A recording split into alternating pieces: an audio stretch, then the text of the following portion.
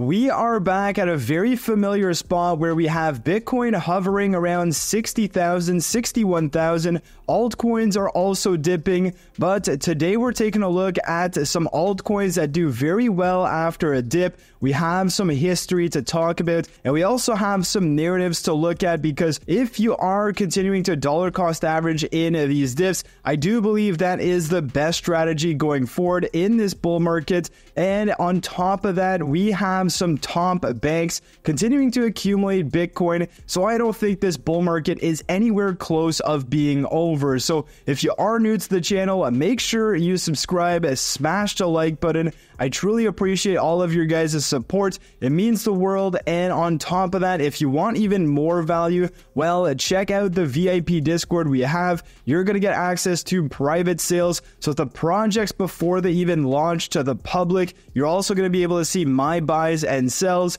get direct access to me, and so much more. So check it out. There is a link in the description below. So as we can see from Crypto Bubbles, we have again altcoins in a dip right now. The fear and greed index is right around 55. People are still not sure what's happening with altcoins. They want to be rich overnight, but today we're taking a look at some altcoins that are bouncing very well when they dip. So again, just looking at the day for today, we have altcoins down anywhere from 5 to 10%. A few outliers, which we'll talk about. If we take a look at the last week, again, most things are down except some of the outliers that we are again going to talk about. Now, if we just switch our focus over to Bitcoin and exactly what has happened here, well, we do see that over the day today, we have gone from about $63,000 all the way to $60,000. The low of the day was around 60,100, and right now we're hovering around 60,800. Now, of course, you guys all remember just a few days ago the dip on a Bitcoin that brought it to about 56,500. We may very well be heading in that direction, but if we do, you can best believe that this level may act as support once again. If it does continue to go lower, we may go down to this $52,000 level. But again, we do have to break some key levels of support on Bitcoin before heading to that $52,000 level. So we do have some support still around that 60,000. We still have support around 56,500. So again, I don't see us crashing to that just yet. It may happen in the next few days or weeks, but I still see some strength on Bitcoin. Now, even if we see Bitcoin going lower and breaking these key levels of support on the downside, I still believe we are going to have a massive bull market, and I still believe that Bitcoin is going to reach new all-time highs. So if we take a look at what's been happening around the world for Bitcoin and what institutions are doing, well, we can see that the largest US bank, JP Morgan Chase, discloses buying spot Bitcoin ETFs. So we now have banks that have literally said that, Bitcoin was a scam. They are now purchasing the Bitcoin ETF. So we have JP Morgan. If we go on to another bank, we have Wells Fargo, which is America's third largest bank. Of course, also disclosing spot Bitcoin ETF holdings. And on top of that, we have the EU Securities Authority exploring adding Bitcoin and crypto exposure to their £12 trillion investment market. So again, if you're telling me that, Bitcoin is not going to be here in, the next year, I completely disagree with that. And if you believe that Bitcoin is not going to reach an all-time high, that is entirely your opinion.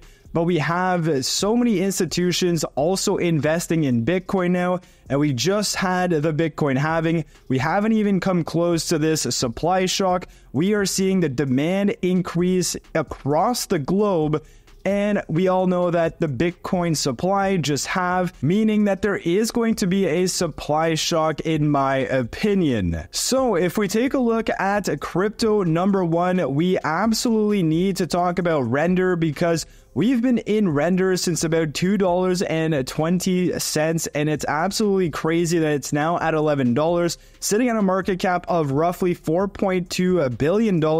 But if we take a look at what Render has been able to do over these last crypto dips, it's been recovering phenomenally well. And again, we're talking about the AI space, we're talking about gaming, we're talking about GPU, cloud, and I believe that this narrative alone is going to do so well in the next years to come, because everything essentially needs a GPU, and especially render, decentralizing it and making it accessible to anyone who wants and uses GPU power.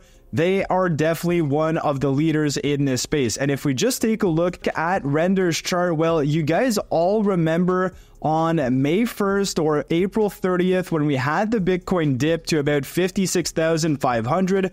Well, Render went all the way down to about $7 or $6.90. And what has happened since there? Well, it's gone absolutely parabolic, almost a 2x. We can see here that it did a 70% gain in the matter of just a few days. So again, we have a massive dip, a massive buying opportunity in my opinion. If you are bullish on these narratives for Render, I do believe that if we do get another dip, let's say Bitcoin, loses that $60,000 level, dips again, and we have Render dipping as well, I would be looking at these levels for Render. So of course, I don't think Render is going to go instantly back to $7. If it even goes back to it, you best believe I'm going to be buying more, but we do have a few levels, in my opinion, for Render, probably around $10.50 initially, then maybe around $9.40. But ultimately, we also have this moving day average. If we go on to the daily chart, we have it all the way in around $8.20. So if Render is able, to go back sub $10, if we see Bitcoin continue to crash and continue to fall, well, I am definitely a believer in Render, and I would be looking at, continuing to accumulate my bag on Render in and around this $9.40 range. And even if it goes lower, well, all the better, because as we can see, I had, my initial buys on Render right around here, around this $2.25 range, which is absolutely crazy. And we do see that this moving day average, this 100-day EMA, is continuously acting as a support. We did have, a breakthrough here back on May 1st, but quickly after we see Render has bounced back. So if we were to see another test of that 100-day moving average, well, we'd be looking at about $8.25. Of course, this is going to continue going up as Render's price remains above it. Now, staying on the same line of thought and talking about another decentralized GPU cloud, we can talk about a cash network, ticker AKT. This is kind of Render's smaller brother, in my opinion. We can see it's sitting at about $5.85, a market cap of 1.4 billion, so still about 3 times smaller than Render. And if we take a look at the last month, well, it is up about 41%. So Cash and Render are definitely the leaders in the space right now. For, again, AI gaming, we have this massive demand for GPU, and I just see that demand continuing to grow. So if we do the same thing here and take a look at a Cash's chart, I want to go back to what happened when Bitcoin again went to 56,500, because I want to be prepared to see where could the price go if we continue seeing crashes on Bitcoin. And you can do this with any of your charts. Just go back to the recent crash and understand where that altcoin went. Now, it doesn't necessarily mean that it's going to go back there, but it gives you a rough idea of what could happen. So here on May 1st, we had a Cash at about $3.70. And as we can see, a very similar move to Render here. Over that crash, it went about up 70%, 66% to be exact. And right now, we're still up about 54%. But again, if we have a Cash dipping back, well, we do have some support right around this $5 level. And if we go on to that daily chart, well, we do have our 100 EMA right around $4.20.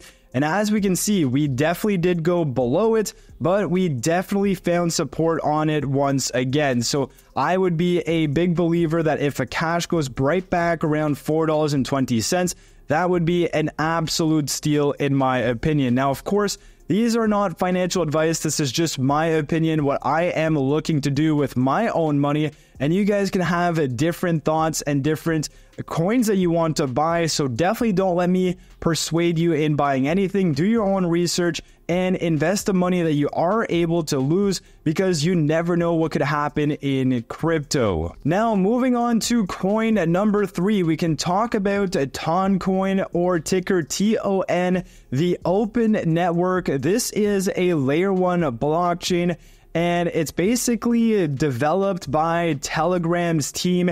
And this is an absolute huge project. We're talking about a market cap of $23 billion, a fully diluted market cap of roughly $34 billion. But TON has shown some great strength over the last few days. We can see that, from a low of about $4.80 back on May 1st during that crash to a high of roughly $7.15. So TON is definitely being talked about right now. There is a lot of hype on it. If we take a look at the monthly usage of Telegram users, we are talking about over 700 million active monthly users, and even about 30 to 50 million users on a daily basis. So the user base is definitely there for the TON network. We do have here a geographic map showing where people are using Telegram. And if we take a quick look at TON's website here, well, as we said, it is the open network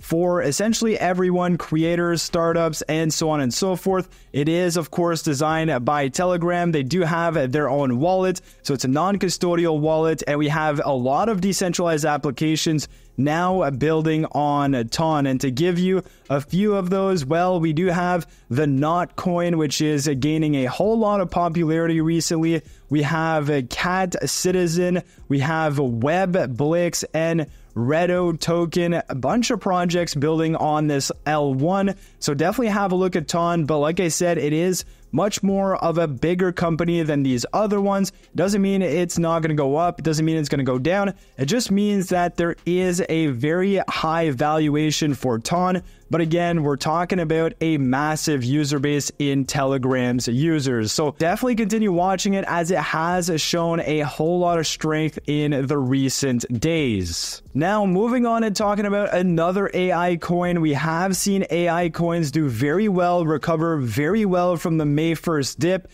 We have AIOZ here sitting at 80 cents, right around a $1 billion market cap. If we take a look at its daily chart, well, what do we see once again? We have that 100 EMA moving average that is doing very well in terms of support. We've seen it tested back on the first dip of April 30th.